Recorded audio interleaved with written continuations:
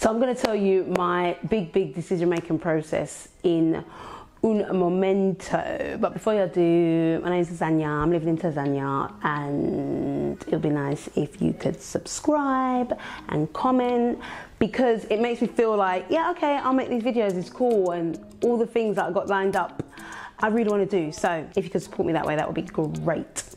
Okay, so moving here. So just before I get into my reasons, where if you've watched my 7 months or maybe my barling video, you're going to see the reason in there anyway. But just before we get in there, I just want to say a couple of things, and it's going to be quite a quick video, I hope.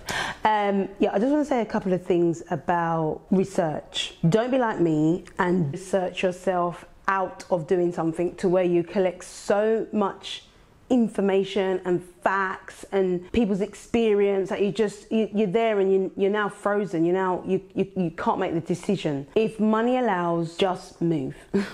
If you're ready to move, just move, okay? Because there are certain things that you can research, and then there's things that you cannot research, and nobody can give it to you. I could give you information about my experience and how that worked and how this worked, and then you could get here and have a completely different experience and feel like, what in the nonsense was I talking about? You understand what I mean? So there's things like, you can have a look at the cuisine, you can have a look at the language, you can have a look at how safe people feel, you can have a look at the investment potential, and so on and so forth. But it's not until you get on the ground that you're like, that works for me, or rah, no one even is talking about this. You understand what I mean? Case in point, yesterday I went to get my driving license, and it was a mad thing. Like literally, it was crazy how everything is out of order. Not in a the computer says no type of way, but in a there's no real organization to how things work in my eyes to what we're used to. You understand what I'm saying? So what happened was just like hordes of people here, hordes of people there, you being sent here, you being sent there. And I'm sure it makes sense to the locals that live and that they do that. But to me, when you're actually now in it, you're like, oh, every time you've got to go into some type of government agency like that, that's what you're gonna experience, you understand? So even though someone will say, how to get your driving license? You take your driving license, you take some pictures, you take it to the office, you get them to, even though there's a process, when you get in that process, it's not how it's listed. It's hot and it's bothered. And yesterday they were like, yeah, that Mzungu, why should she get to go? Yesterday they weren't feeling me. Although there was this really nice set of women there. Like the first time I actually felt connected to the women here. That really looked after me, you know what I mean? Because it was just hordes of men absolutely everywhere, like chucked against the counters and whatever else. And there's supposed to be somewhere where like women can get through, but like you had to get the real feisty women to kind of cut through and say, no, we're women, we're here, we want to be seen outside of all of this, you know what I mean? Anyway, I'm kind of rambling on, but what I'm trying to say is, unless you're, and I do have pictures, I'm just not really sure whether to, someone might find me and be like, take those pictures down, like hidden camera and thing. So it's not until you get here and then you realise, also, it's all done on paper. The two poor women that kept on getting stacks of paper on their desk, just photocopies on top of photocopies. So like the efficiency and stuff like that. Anyway, look, this is what I'm trying to say. Like, it's not really it's not a deal breaker. But it's just like, these are the differences. Again, like that, I might be jumping a bit, no particular order, I should have said. If you were born in a country whereby you're used to turning on the light, you're used to getting running water, you're used to everything being stable in that way, and then you come and then electricity cuts out, and then you're working with a different temperature, where you have to order your water and stuff like that. Again, you're like, But again, it's not a deal breaker if you're looking for something different. You understand what I mean? Like, I would more say that is what it's about. I've tried to make my environment as pleasing for me and what I'm used to as practically possible, because I know that there's some things like, I'm just not going to do that. You understand what I mean? And especially when you're new to a country, you want to kind of get to know it a lot more, not a bit more, a lot more, for me anyway, before you just start, I'm cool now, I'm local, I can do this, I can live in the village, or what. So, let me say, kids, if you've got children, obviously you're going to want to do research on schools and stuff like that, right? Because that's pretty important. But again, it's not until your kid gets into that international school, if that's what you want, right? Which is highly likely that's what you want. Into that international school, are you going to know whether your child is happy or not? You know what I mean? So there's so much that you can do by yourself in the country, in your country of origin, that until you get to where you want to be, that you're going to see it, that you're going to really experience the little intricacies, you know what I mean? Cultural customs and stuff like that. Can you live truly expressive in a country that is a Muslim country and you're not? You know what I mean? Can you truly be you? And that's not about whether you want batty riders or what. That's just like when I want to do my thing, when I just want to be who I am in full expression.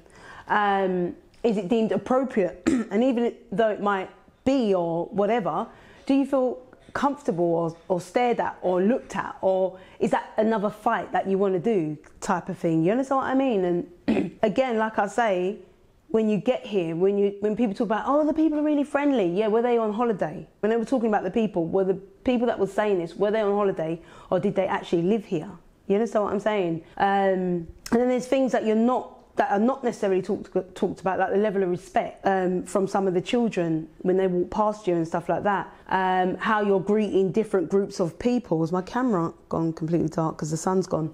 How you're greeting different groups of people. Like there's some things that you're really going to enjoy about where you are, and then there's some things just like, oh, did I do enough research? And I say you couldn't have done that pieces of research from where you are. You understand what I mean? So again, if money allows, you kind of have to touch base with where you want to be. Opportunity, what are you looking for? Another thing, I think, so I don't babble on too much, and if there's anything really specific that you want me to say, specific, because I'll just babble on, then drop me a message in the comments and stuff like that. But another thing that I wanted to say, which is fading. It's fading.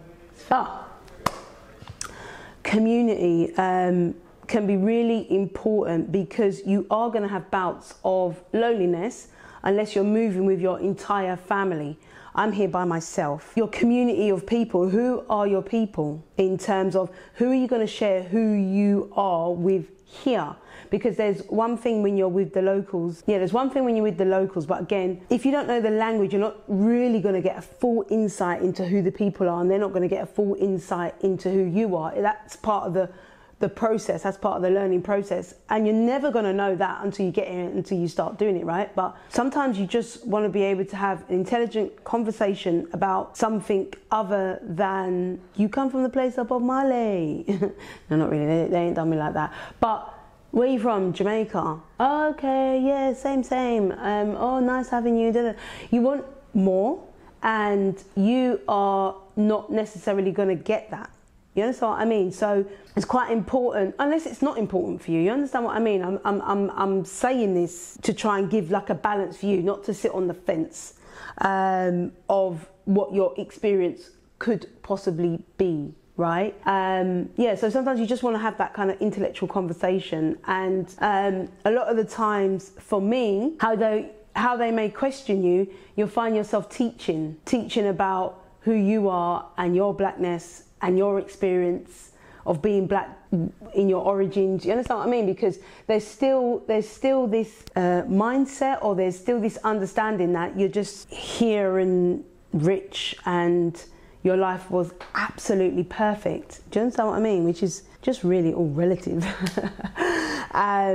So yeah, so there's stuff that you're going to get. So when you first come, you might be like excited and going off the back of what people have said, but you might come and it just feel really quite flat. All these maybe to get rid of expectations other than, I want to see something new, I'm ready for something different, I want to touch my feet on a land, you know, that's rhythmic, that's exotic. No, I want to be here. I feel like I want to be here. again, with your expectations, it's like, oh, I'm returning home. But I mean, you can be in the market like I was yesterday. I'm always in the market, right?